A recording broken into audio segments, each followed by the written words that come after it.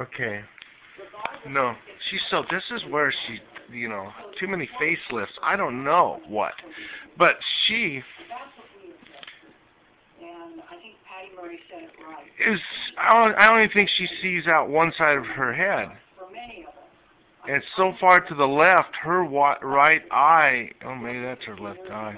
She knows. God almighty, I don't know how the brain's, but that means the left side of the brain. I don't know.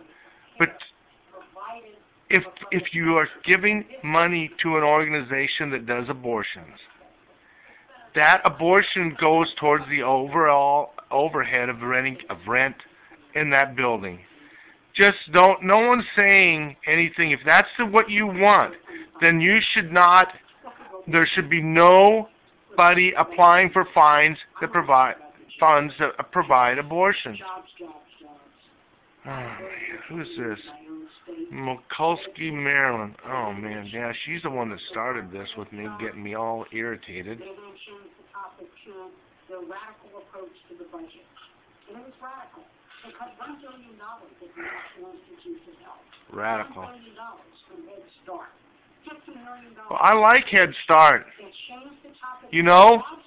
They are after the birth. Take care of Head Start.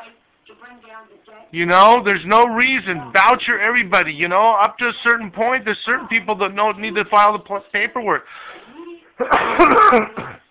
Another thing you can do is give everybody just a free ride on the amount of money that people are getting paid for welfare, etc., etc., etc.